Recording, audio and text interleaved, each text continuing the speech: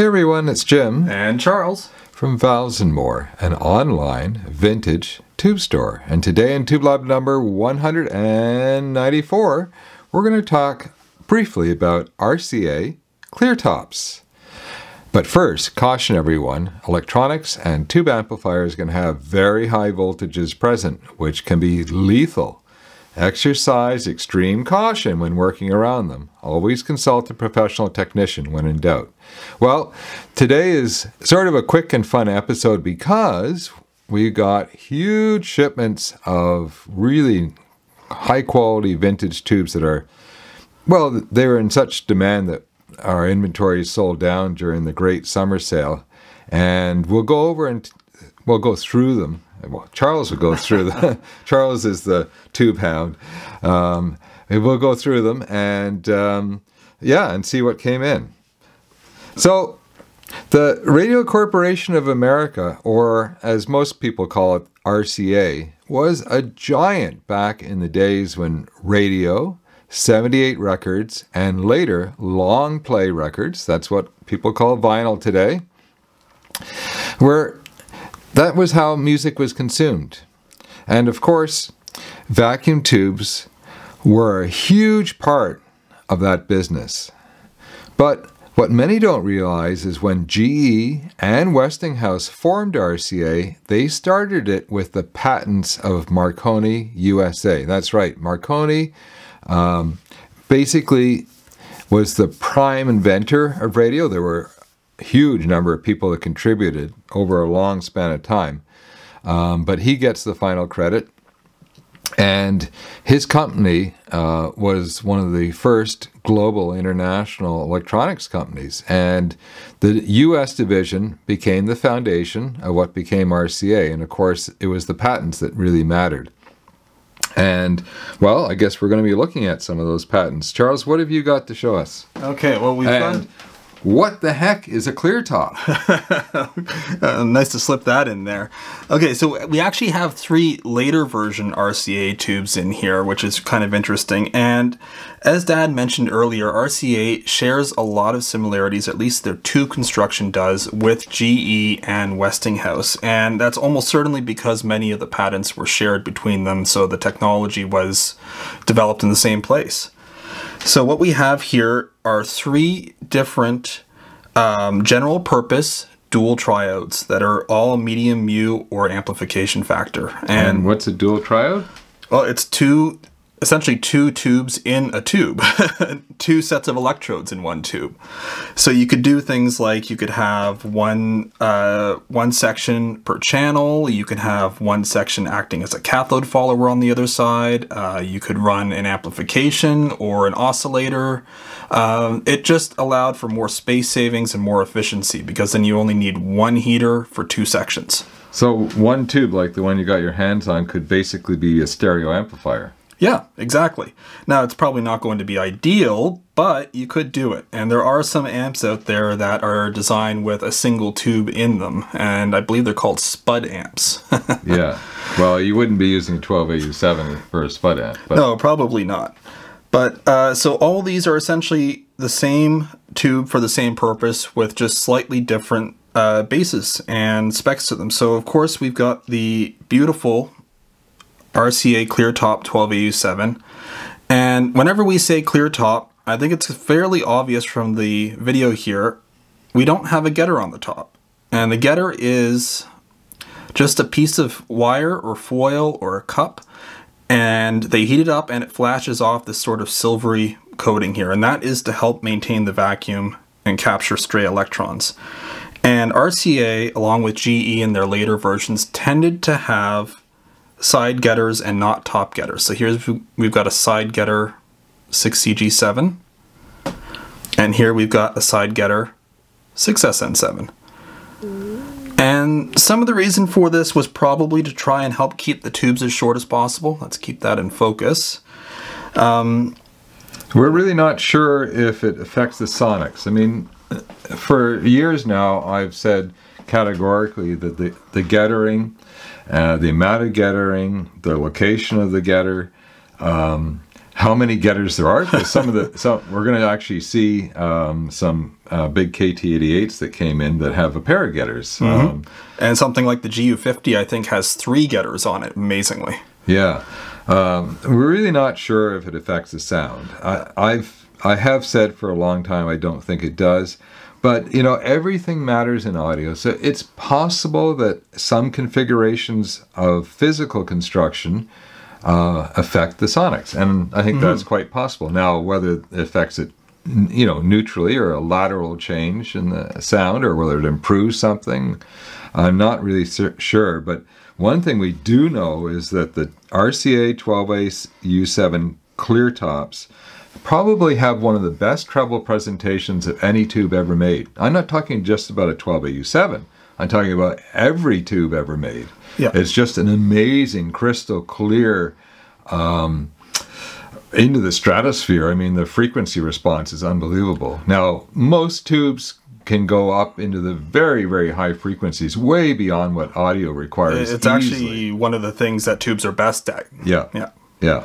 But getting a nice sounding treble can be challenging, especially a lot of modern amplifiers, and especially with modern tubes. It's something that they really challenge with. It's kind of interesting, Because I mean, vintage tubes, even an average vintage tube, and we don't sell very many average vintage tubes, but even an average vintage tube has a warm, rich sonic presentation with a good frequency response from the low frequencies all the way up into the treble with no harshness. Yeah.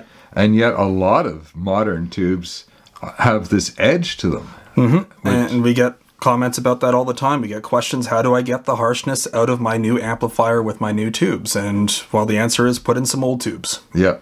Well, don't put some old tubes in. Put some new old tubes New old tubes if you can, yeah. Yeah. If they're available. So this is just, it's an interesting look at it. I think part of what the side getters did was maybe they lowered the total weight of the tube. They made them so that they could have a shorter bottle. Maybe they were a little less microphonic. But whatever it was that RCA was doing, it was working with these tubes. So whenever you hear RCA clear top version of anything, and there's a 12AX7 version, there's a 12BH7 version, they tend to be good sounding, reliable tubes, and these are no exception. Even the 6CG7s, even though they tend to test a little mismatched, they test very high for 6CG7s, so they tend to have a higher amplification factor. So we don't sell mismatched tubes, so no, of course. Our loss rate is quite high, but Charles is actually the fellow who puts together matched pairs. Yep. And you just put together a huge number of really good quality vintage tubes, and I updated the store, so why don't we jump in and see what you've the first one is this middle guy here. So this is the 6CG7, and we actually managed to find a reasonable number of them used. And that's not very common, and it's not common for them to be testing good whenever they're used, but these ones were.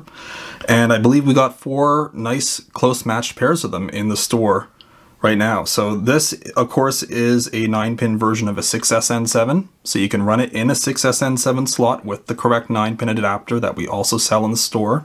What's this H that you've marked on the label? So that's our own notation here to mark that it's a high tester. And we have a specific setting on our testers to turn that to for these. Otherwise, they peg the meters. That's how high they typically test. So it's essentially an over-spec tube. Yep, and all these RCA clear tops tend to be over-spec. It's really quite interesting. No, that doesn't make it a super-duper tube, does it? It just means that they were... You'll get a bit more gain out of it. You get a bit more gain out of it. It also means that the factory probably was actually manufacturing them over-spec. Yeah. For whatever reason. Yeah, and as they get older too, that you will get more life out of them because they started a bit ahead, basically. That's not normal, though. I mean, we test thousands of tubes in a year, and most tubes are actually really close to the center Newell stock expected GM number. But occasionally you get ones that average over or average under. Good example are the Sylvania 6SL7 WGTs. They tend to test 10 to 20% over, if not more. And Tungsol 6SN7s tend to test 10 to 20% below normal. Yep. That's just and they still sound great. So, yeah. That's just the way they are. That's always nice when they test over, not under. Well, what else have you got for us, Charles? Okay, well, let's clear the deck, and we'll be back in just a second. Okay, well, this is half, maybe not even half of the types that we've gotten in the last week or so. They've been busy testing them. I'm just going to go through them real quick because we don't want this to be too long of an episode. So over here we've got something that we have recently been trying to get more in of, and these are Toshiba 6SN7 GTBs, incredibly rare, hard to find tubes. We're occasionally getting in singles, pairs, and we're trying to match them up, and we have a couple of used pairs in thanks to some recent purchases. And these are just really nice sounding tubes. We've been surprised over and over again at just how good Toshiba tubes sound. And we're just going to keep trying to find more of them for you guys. And then next up we have one of our favorite Sylvania tubes in a used and a new old stock version, and these are the GTA chrome domes. These are the angle plate version, so this is the second version of the GTA that was made. You can see the, well, labels, yeah, partially worn there. And the first version had a back-to-back straight plate. Mm-hmm.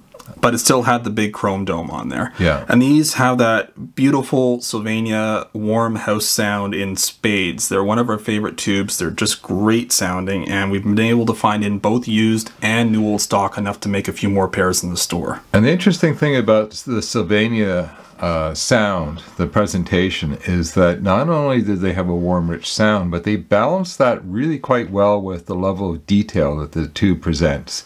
And that's unusual to have that sort of a balance.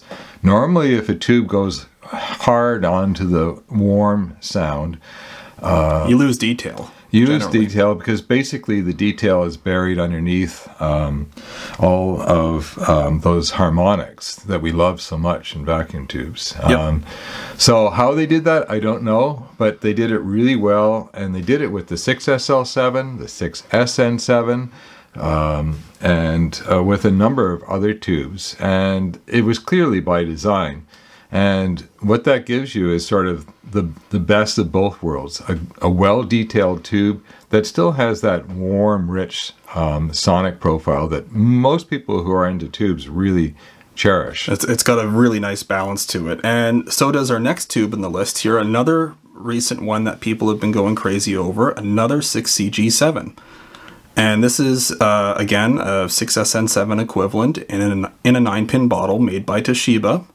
When you say equivalent, do you mean like a close equivalent? No, direct equivalent. I mean, except for the base, of course. But you can pop this into a 9-pin to octal adapter, and you can plug it into the same slot that any of these would go into, and it's going to run just fine. So when it was designed with the exact same electrical properties as a 6SN7. Yep, it was designed to be a direct replacement, just in a smaller bottle. And these are amazing sounding tubes. They aren't like the Sylvanias. But they tend to be known a bit more for the separation between the instruments and the wonderful soundstage that they bring out. So I think these would actually, I would consider them to be much closer to the famous Tungsol 6SN7s. Yeah, but still different and unique in their own way. Yeah, different and unique. But when it comes to detail, those early Tungsols, they rule. But they don't have the same rich sonics as the Sylvanias, so... Yeah. Which is why we roll tubes. And why we don't carry just one tube. Exactly. And to end things off with my little pile here, we have another Japanese-made tube that we've really been getting behind recently, and this is the Matsushita 12AX7. And we've been able to find in a decent number of new old stock of these guys, and that's hard to find.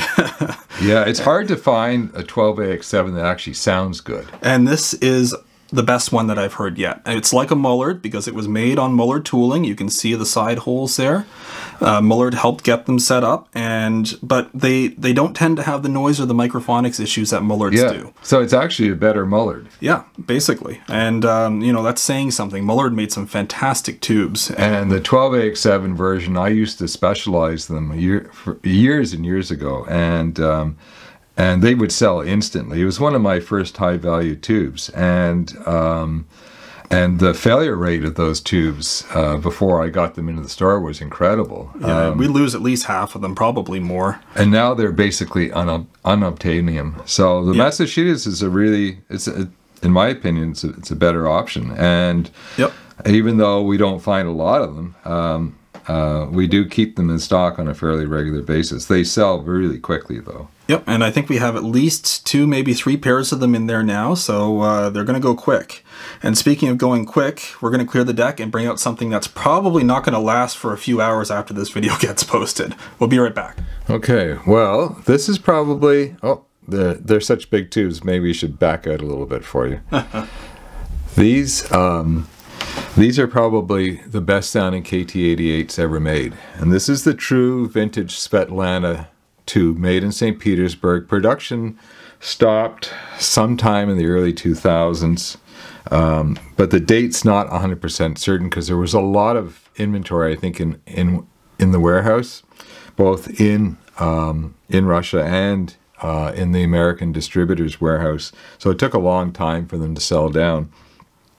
But they've been gone, new old stock's been gone for at least a decade. And these do everything really well. They have that the punch of the KT88 type. So bass is always really good with most KT88s. The problem with a lot of the modern KT8s is that they're firecrackers. They don't last long. And of course, they're a higher powered tube, so it's not an easy tube to build properly. In fact, when Svetlana started building the 6550, they had a complete failure in one of their runs. And those tubes, the 6550B shows up occasionally on the marketplace and for peanuts, but of course they're garbage tubes. If you ever see a Svetlana 6550B with a clear top on it, speaking of clear tops, don't buy it. It's a B version, and it's probably not going to work for very long if it works at all. Yeah, now the C version they fixed. And they're fantastic tubes. And they're fantastic tubes. And this is essentially, the KT88 is essentially a high-powered version of the 6550. So, but what these do that most KT88s don't do well is they have a nice little bit of warmth in the mid-range. Most KT88s have it's kind of it's hard to describe, but it's sort of a neutral and yet harsh mid-range. Now, that's in comparison to a nice mid-range sound. So they really aren't that bad. But when you hear something like the real Svetlanas, you think, wow, okay, where have these been all of my life? Anyways, they're rare now. They're hard to find. They're hard to match up. So we have a set that's actually, I think it's testing right on new old stock or close to it. What's the new old stock value? I think actually they're testing a little bit over our new old stock value on the tester. But they're all used tubes, but they're in very good condition. And the way we know how many hours a tube has on it is we take a look at the gettering. So big high-powered tubes in particular, they work really hard. They expand with the heat, they contract as they cool off. And the heat level inside of this envelope is incredible. And that puts a lot of pressure, I think, on maintaining a good vacuum. So you can see up here, you see the 2 cup getters at the top. That's very typical of Soviet-era tubes. And what they wanted to do is put a lot of gettering material in here. That helps maintain the vacuum over a long period of time. But as the tube hours increase, of course, the gettering decreases. So when you have a nice full silver cap down to the sides and you don't see too much of an edge deterioration, you see here, there's a little bit of an edge deterioration. It's not hardly anything, and you would see that even on a brand new tube. When that starts going white or fading away, and when you see it fade away, you'll know right away when you look at it. It basically gets very, very thin. That's an indication that the tube's got hours on it. And unfortunately, big power tubes like the KT88, once they start to go like that, they're getting nearer the end of their life. They still will probably operate for a while until they pop, but it's a good indication always with power tubes to look at your gettering. Anyways, we got 1 matched used quad in the store. And we're lucky if we get 1 or 2 a year at this point. Well, we might make 3. Yeah, maybe. Yeah. But it's getting harder and harder. Yeah, so it's always a day to celebrate when we find some. And if you stayed all the way to the end, here's some discount codes to help you out. There's a secret code that I almost gave completely away, I think, a few weeks ago. I think you might have. And we can reach almost everybody around the world with $20 flat shipping. Though if you live in a difficult to ship region, please use a mail forwarder or contact us before ordering, because some regions, the Philippines in particular, is a real problem spot, but in the Far East, there's regions that are difficult, or if you're on an island nation, they're also difficult to reach. And we can't do flat rate shipping to those places. Yeah. It's just not reasonable, and have it arrive safely. Yeah, yeah. I mean, one of the big problems with odd places to ship is that they're not normally part of the International Postal Union agreement, which means there's no tracking available, and we really don't want to ship high value articles without tracking. But if your order, for the rest of you, if your order's over $150 after discount, the shipping is free. Stay safe, everyone. This is Jim And Charles. signing off. Cheers, everyone.